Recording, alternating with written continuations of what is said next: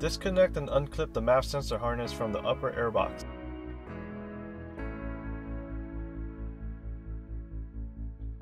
Disconnect the breather tube from the stock intake elbow.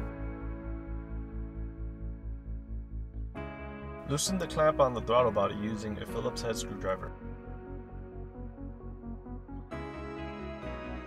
Unbuckle and remove the upper airbox from the vehicle.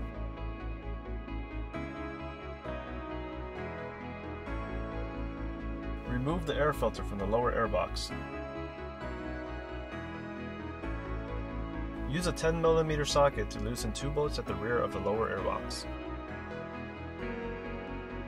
Disconnect the intake elbow and air scoop, then remove the lower airbox from the engine bay. Disconnect the coolant bypass hose below the throttle body. Follow the coolant bypass tube to the rear of the engine and disconnect the hose from the bypass tube. Disconnect the breather hardline from the breather hose and remove the bypass tube from the engine bay. Connect the small brass fitting to the provided 1/4-inch hose and secure it using the provided size 11 clamp. Connect the brass barb to the stock coolant hose at the rear of the engine and secure it with the size 11 clamp. Install the large brass fitting into the stock breather hose and secure it with the original clamp. Install the provided breather hose onto the brass fitting and secure it with the provided clamp. Connect the opposite side of the coolant hose onto the fitting below the throttle body and secure it with the provided size 11 clamp.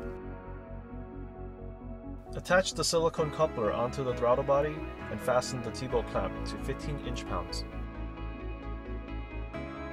Install edge trim along the edge of the heat shield, then install the two brackets onto the heat shield using the included hardware.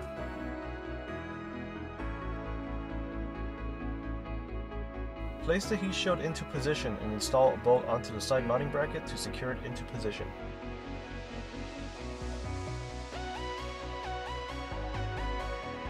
Transfer the MAF sensor from the stock airbox to the HPS intake pipe. Install the air filter onto the intake pipe. Install the rubber vibration mount onto the threaded bung on the intake pipe. Install the intake pipe and position the vibration mount onto the L bracket on the heat shield. Use the provided nut and washers to secure it.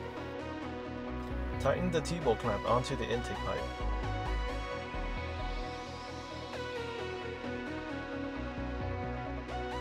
Connect the breather tube onto the intake pipe and fasten the remaining clamp.